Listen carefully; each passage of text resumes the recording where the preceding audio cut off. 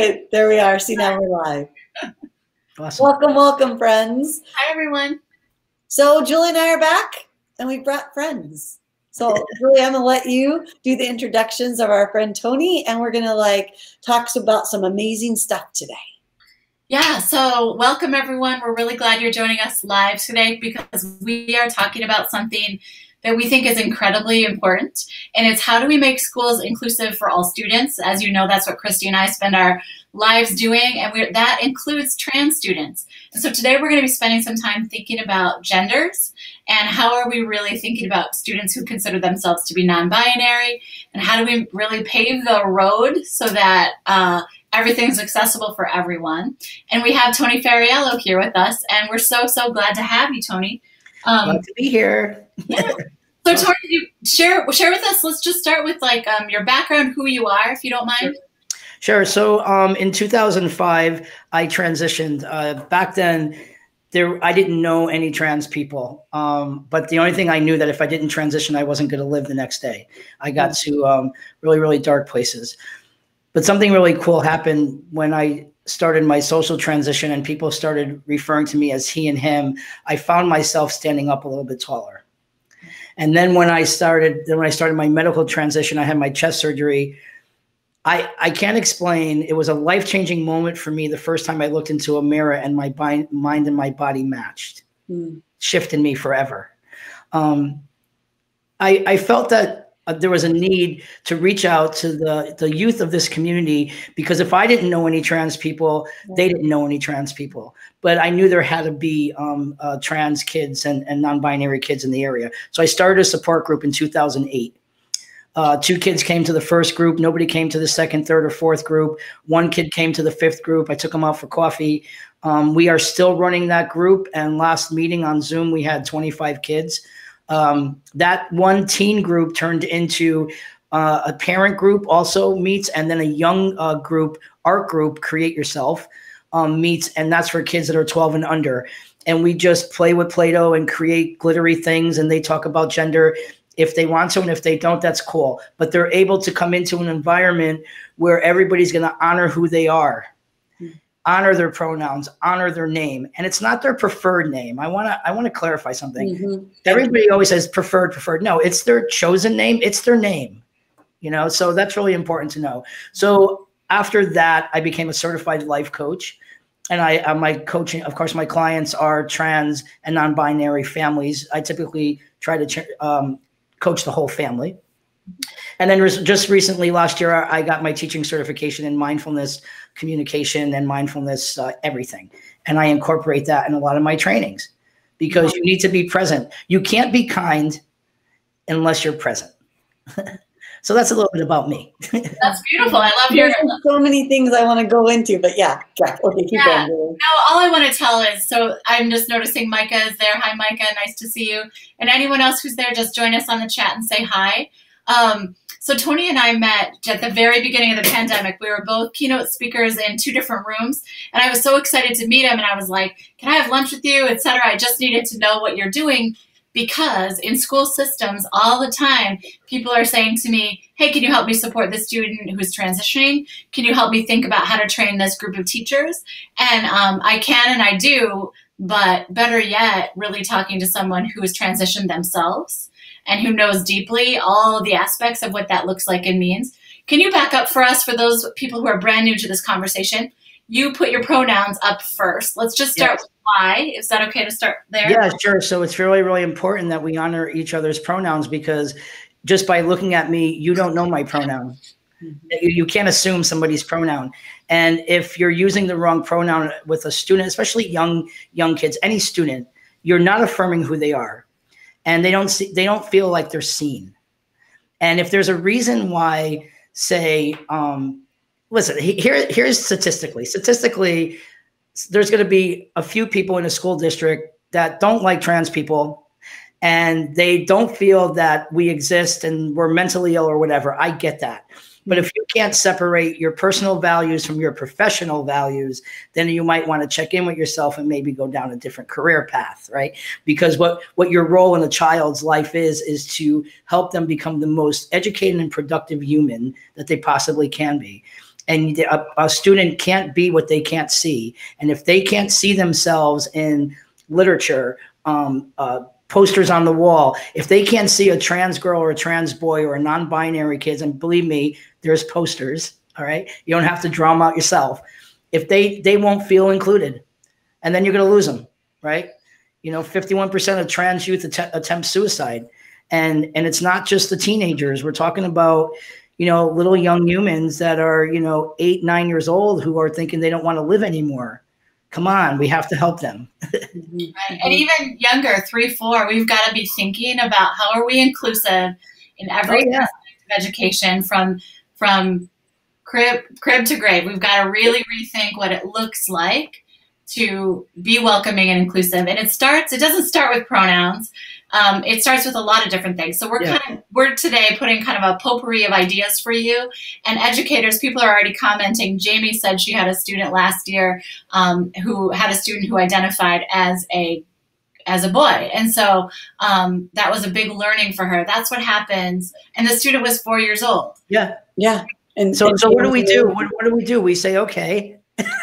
And we educate them and we respect them and we honor them, because our job and our roles as educators and adults is to pave that path of success and happiness and minimize those damaging emotional roadblocks that these children will have. I just got through talking a couple months ago to a first grade teacher who had a trans girl. So Jack was in the school last year. Jackie came in this year.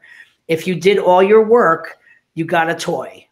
This teacher had a box for girls and a box for boys. She insisted that Jackie pulled out of the boy box.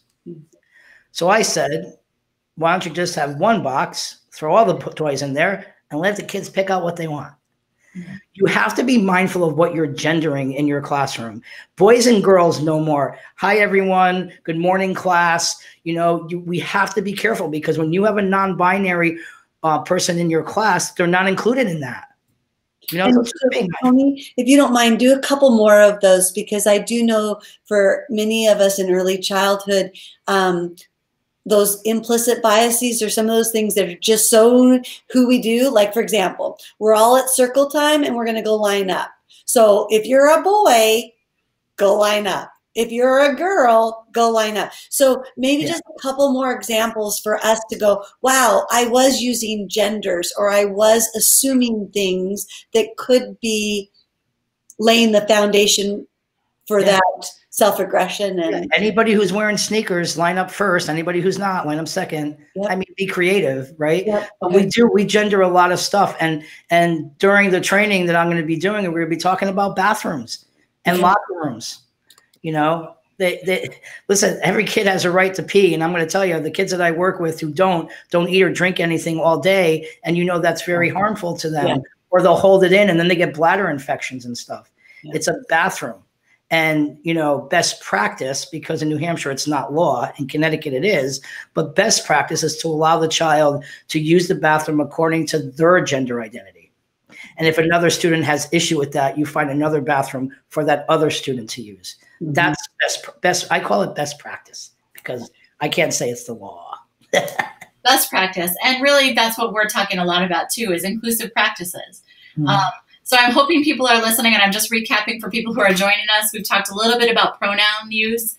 We've talked a little bit about how we gender everything as educators. So girls line up here, boys line up here. What you're not understanding is if you're someone who doesn't identify in either way, you're causing a lot of internal struggle at that moment that also leads to a person who is not available for learning, who doesn't feel like they belong, who doesn't feel like they're connected to that larger class or the larger society. So it actually is, sometimes people call it microaggression, just to gender a box like you're talking about, Tony, or a line is it's an aggressive act against kids who don't identify one way or the other. And it's not even who don't, and I'm going to add to that. It's the trans boy, like, okay, me, I was born with the the assigned sex of female, but my gender identity is male. So if you have a little young person in your class that really was born with the assigned birth sex of female, but feels male, they're going to feel uncomfortable in the girls line too.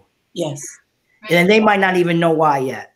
Yeah. But there's a feeling inside. You know what I mean? Yeah. And It's like there's a pause. We'll talk about pause in a minute in a good way. But in this sense, it's sort of like a little bit confusing. But when you're so young and you're just creating that idea of identity, it's just another example of us policing or telling kids how to feel, what to think. And then we go, why don't they trust themselves? Why aren't they self-regulated? Why aren't they self-aware? Because since 3, we've said, you're not hungry, you're not thirsty, or you don't want that toy, and you're not a girl. Yeah. Right. Yeah. Yeah. As an adult, before I transitioned, I remember going to like concerts and the person on stage saying, okay, ladies, you sing this thing and you sing that. And it was horrifying. It was like, I used to just sit there and I did not participate. I didn't, because it was always a struggle. Again, when you're allowed to walk your truth and you're recognized and you're affirmed for who you are, you can't expect a child to give 100% of who they are if they can't be 100% of who they are. You're setting them up for failure. Period. That quote we got to grab, Kristie. I know. I'll put it in the chat. Okay, good. So say it again slowly. Say it again. Okay. You can't expect a child to give 100% if they can't be 100% of who they are. Their minds are not in their schoolwork. I barely made it out of high school because I was surviving, and when they were like, do homework. Yeah, I wasn't even engaged in that. So that's really, really important. You're setting them up for failure if you don't honor who they are. Yeah. You know? We're getting really lovely comments about, so someone's saying, I'm learning so much about this and working on my own implicit bias. My kid is teaching me so much. That's awesome, Kim. Thank you. And so folks that are listening, we're so glad you're here. And this will be on replay too. So Tony, lots of people will join us live today and then people watching it later. So we wanted to make sure that you kind of taught us some things.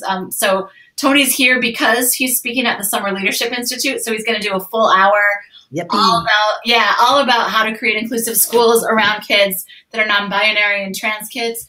It's August 3rd through 6th. It's virtual this year, and it's going to be amazing. And so we're really excited to have you at that conference. I'm excited. I'm really excited about it. Just finished the presentation yesterday, so stay tuned. See, he's ready, Julie. He's ready.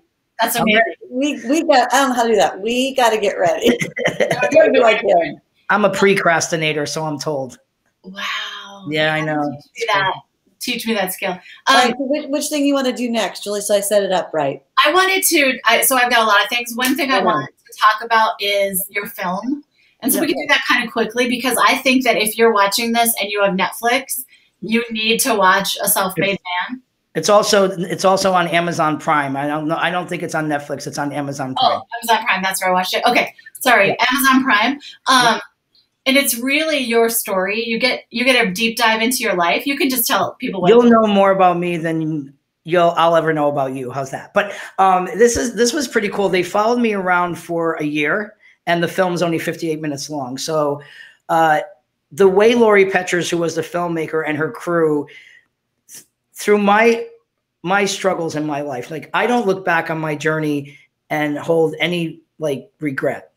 All right. Even though I was hospitalized for suicide, I was sexually abused, verbally abused, thrown out of my home. I was homeless at one time. Wow. What a journey. But that journey created who I am today. And that journey allows me to give the gift of hopefulness to the children I work with. So if you watch the film, my struggles, and she like intertwines. You remember how she was like, I talk about my chest surgery, and then there's kids talking about, oh my God, I'm getting my chest surgery, or I got my chest surgery. Yeah. So Lori Peters did a phenomenal job. It's award-winning. It won awards all over the world in film festivals. And here's the deal. I might get a little emotional. I never thought that my journey, which was so hard and so sad and horrific at some points, would actually save people's lives, because that's what people tell me. And it's total full circle. So if you told me 20 years ago, hey, listen, you're going to be this trans guy and you're going to be a professional trans man and you're going to have a movie and you're going to have a TV show and you're going to have books out, I would have told you were nuts. But here I am. Yeah. So it doesn't surprise me at all to hear that it's saving lives, because when I watch that, I want every educator on earth to watch what kids today. So what's beautiful is it's your story plus all the kids that you support and help and work with. And you get to hear from their mouths what's stressing them out, what they're thinking about, dating, all the things that all the social pressures that are common for teenagers, and now sort of layer on top of that gender identity and what that's like. And their parents too. Their parents have voice in this film. And it was the first film about a trans person that was uplifting and inspiring. Yeah. You know, it was just like, you know, listen, you know, believe in who you are and try to walk your truth, and hopefully people will support you, you know. And that's what's hard about kids, especially younger kids, is that they don't have the choice to leave their home. Right. And when this pandemic first started, I don't know if you felt the same way, but the first people I thought of were the LGBTQ youth that aren't accepted and were stuck in their homes, you know, so kind of a big deal. It's a pretty big deal, and is a really big deal right now. Our goal today is to help people realize that in school settings, educators in all kinds of ways are communicating value or not value to kids by the language they use, by the way they talk, by their actions, their nonverbals, all of it. We've got to really, really rethink the way that schools are set up and the ways that we talk as educators. Absolutely. Yeah. And I wanted to go back, speaking of full circle a little bit.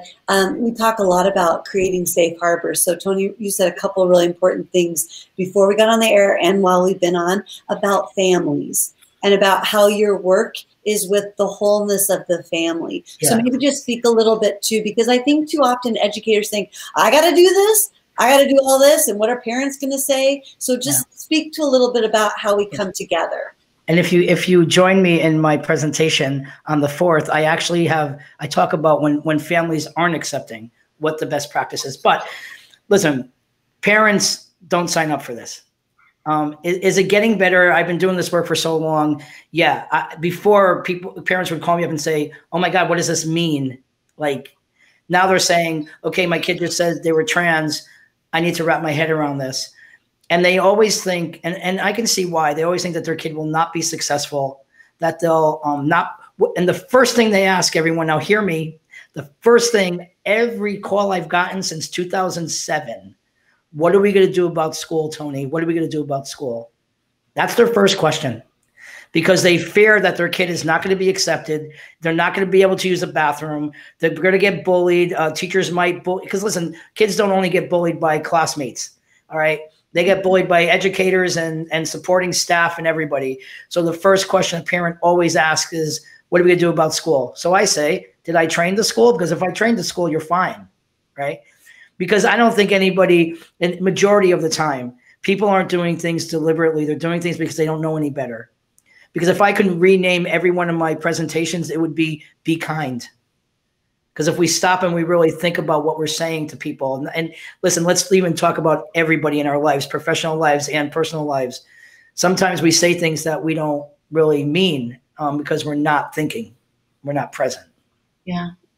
So be kind. Don't be the first person who bullies your kids. You said that earlier, and that I did.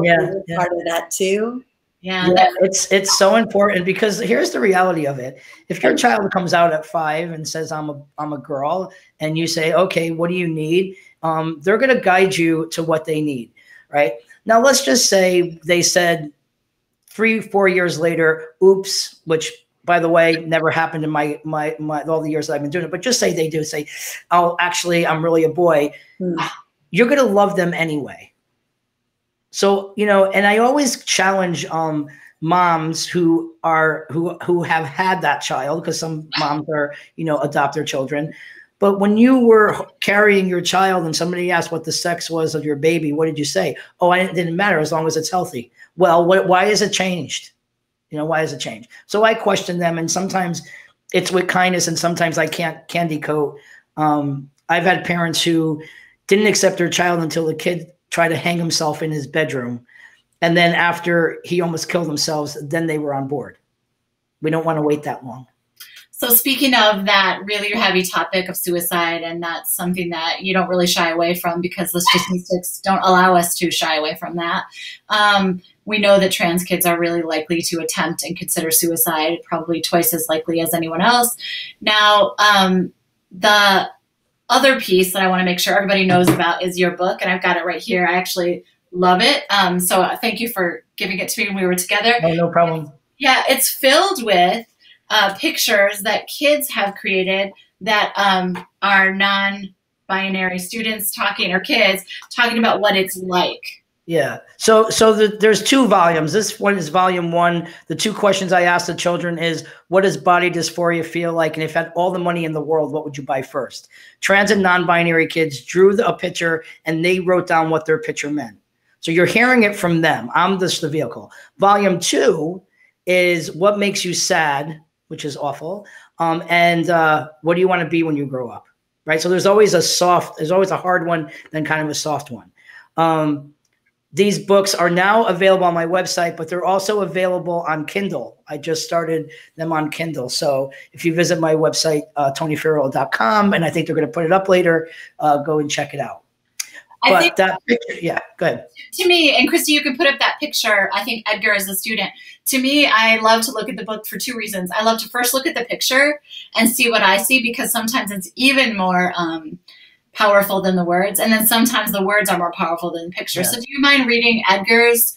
Oh, not at all. This is a real, to me, it's very powerful. And I just co-authored a chapter in a Springer pediatric welcoming your trans and non-binary student. And I did the terminology and welcoming, and they used this picture. So it was pretty cool.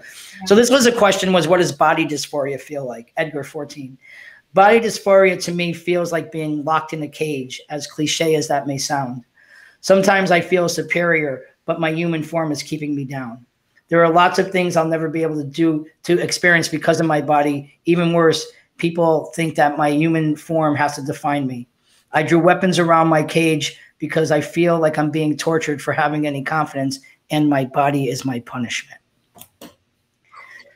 If after hearing that and seeing this, and if you join me in my training, you'll also get a sneak peek of volume 3. And the question is, what does it feel like to be misgendered? And what these children drew are knives in their bodies. If you, after that, don't honor a child's name and pronoun, I want you to call me up personally and I'll coach you. I'll give you one more chance. Right. But it's important. It's critical. They wouldn't call it their dead name if their birth name, their dead name, if it wasn't important. And Edgar's not being dramatic. Edgar's not trying to get attention. This is exactly how this poor guy feels because he can't handle his body. Yeah. And for all of you out there, in, I don't know what site we're on, it's not Zoom, Be Live. Yeah. Land. We're on Facebook. Yeah. Oh, we're on Facebook. Oh, yeah. Facebook. So everybody in Facebook land, if you don't identify as trans or non-binary, I'm going to congratulate you that you're retired from trying to figure out and understand what it feels like. And sometimes when we try to understand what it feels like to be trans and we can't, it blocks us from accepting it. I don't know what it feels like not to be trans. I don't know what it feels like to be a cisgender person who was born in a body that matches my identity, but I honor and I respect everybody anyway, even though trans community is much cooler than the cisgender. Sorry, it's true. Whatever. Maybe. I mean, maybe is what I want to say. But let me ask this. I think this might be a very naive question. So the word dead name, right? So you'll say that someone will say my dead name, my old name, the name I was before I was. Birth name, yeah. Yeah, birth name. And so is dead name a really is that an okay question to ask someone or not? No, it's not. You don't ask somebody what their birth name was, because what does it matter? And very early on, I was asked 2 things when I used to get up and when we showed in the film, and I would be showing it in front of like 2,000 people, and I'd get 2 questions all the time. First question, what was your name before you transitioned? And I don't disclose it. Why? The only reason why you want to know is because you're looking at me saying, how the hell could that have been a chick? I got to put some kind of female thing around this person for me to really grasp this is a trans guy, right? Yeah, for my comfort. Absolutely. Yeah, for their comfort. And then the second one was, about my genitalia, So that's for my curiosity. Yeah. And I have a canned answer for that. And the first time I had to answer it, I was in front of 2,400 people at a university, and the first question was about my genitalia. So I stepped a little bit closer to the end of the stage, and I said to this person, "You going to sleep with me tonight?" And they were like, what? And I said, "Are you going to sleep with me tonight?" And they were like, "No." I said, "Then it's none of your business. Next question." But it's inappropriate to ask anyone. about their genitalia, but people think they have the right to ask a trans person. And if you join me again on the 4th, I'm going to go through the genderbread person diagram, and I'm going to teach everyone that everything is separate. Okay. And we can go through that. That's all I'm going to tease about that one. Okay. Because it's really good. In fact, the genderbread piece itself was what made me think you have to come to the Summer Leadership Institute, because we have very, very skilled educators and administrators who are very, very knowledgeable. And for some, this will be really new and really, really fabulous. It's brilliant the way they did it. Brilliant. Yeah, I love it. And I can't wait to see it, because every preschool teacher, educator in the world does stuff around the gingerbread man, person versions, you know, all of them. So this is going to be like. There's also a gender unicorn, though. Just saying. I like the genderbread person better. Anyway, okay. That's great. I know this is the fun of the three of us together. Is who knows what we're having. We forgot you're with us. Sorry. Yeah, right. And I do it all the time. Speaking of that, we're getting really lovely comments, like Crucial Point, and that was about the dead name. And so thank you for sharing that with me. And a lot of people are saying things like, we are our journey, and that they were thanking you for sharing how your journey is impacting kids today. Where do kids go if they're on Facebook, or if you're a parent and they really want their kid or the student themselves? Although the reason I keep saying that is because we know that teens aren't on Facebook, but let's imagine they were. Yeah. How would they find you if they wanted support in a support group? Sure. So if you go to my website, www.tonyfuriolo.com, there's a contact page, and you have your choice. You're going to contact me for a keynote, for training, for a support group. Now that we are Zooming our support groups, and we didn't miss one meeting, I can actually invite people in from other states. Not sure how that's going to work. I believe when we can do face-to-face again, which probably won't be, I'm clocking it 1.5 years, 2 years, actually, to get us, because our spaces are classrooms, and you can't fit 25 people in a classroom at 6 feet apart. That I'll probably continue a Zoom parent group and kid group separately from the local one. So Carrie, I'm just sharing they made a red mad face, and they said, my child had the principal at his school ask what parts he had down there. Can you imagine? What school? I'm going there right now. Yeah. I will go there right now. We will take on the virus for that one. We need to train that school district now. I'm sorry that happened. And how old, may I ask how old the child was? That matters. Carrie, if you feel like putting the age of your child, that'd be great. If not, that's okay. Oh my God. That's like, and I'm not, I'm reacting to it, but unfortunately I'm not surprised that they think it's okay. It's not okay. And that's kind of weird, man. On so many different levels. Yeah. And maybe one more thing. I know we're kind of been a while, but Tony, you were talking about the pause, and maybe this is a good opportunity for that lesson. So part of the training also will be talking about, very briefly and breezy, the power of the pause, I like to call it. The space between stimulation and reaction that we all have, okay? But typically we don't use it, all right? You want to make sure that your words go through 3 gates. Is it true? Is it kind? And is it necessary? We all know what truth is, and we all know what kindness is. But I want to talk about the necessary part, because it's not, is it necessary for you to say it? It's, is it necessary for the other person to hear it? Is it going to bring them any kind of comfort? Is it going to give them any positive feelings? If you're just trying to get something off your chest, or you're asking a curiosity question like that principal did, don't say it. You want to know about trans bodies, Google it.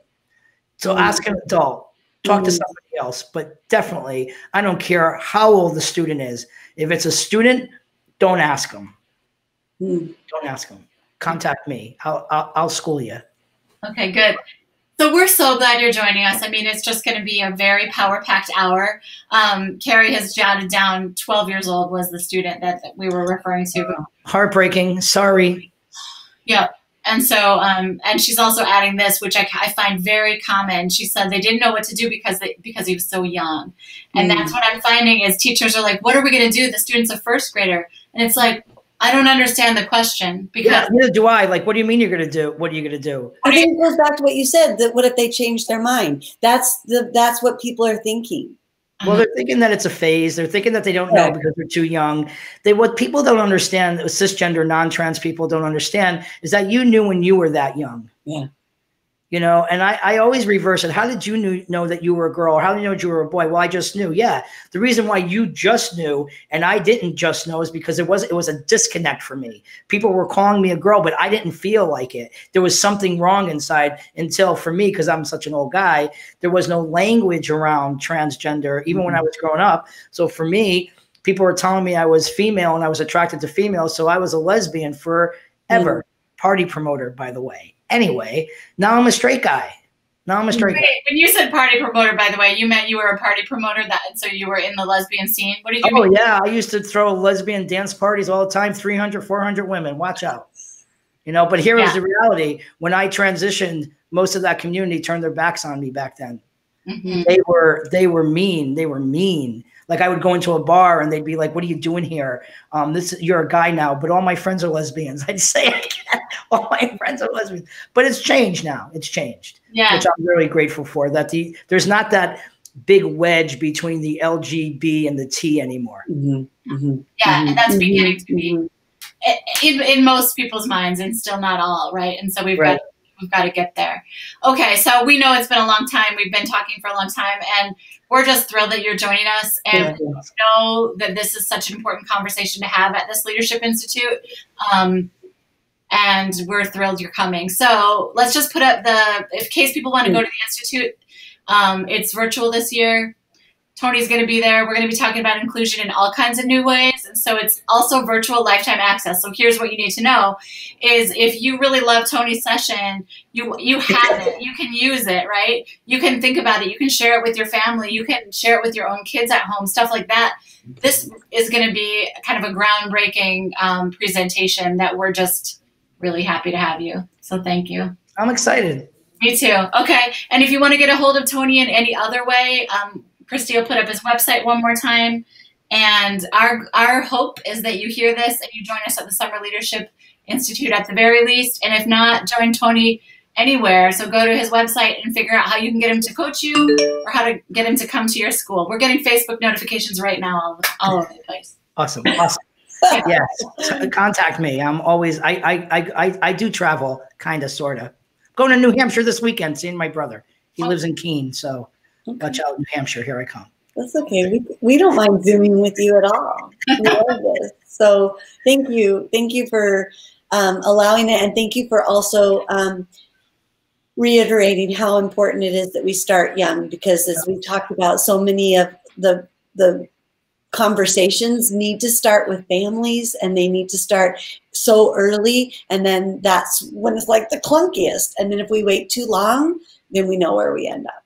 Yeah, and don't reinvent the wheel. If your school's faced with a young kid transitioning, reach out. There's letters that you can send to parents. You don't have to. There's so many schools, especially in Connecticut, that are always willing to help other school districts. And I also have some letters that you can send out. So if it gets to the point where you're like, oh my God, don't freak out, reach out. Oh, that's a good one too. I didn't have that one ready. And if you're not sure what to do, be kind. Start there and yes, there you go. Bing, bing. So if someone says, I've decided I'm a girl or I'm a boy, that's when you say, okay, what do you need? Yeah, right? What do you need? And, and listen to them and believe them when they answer you.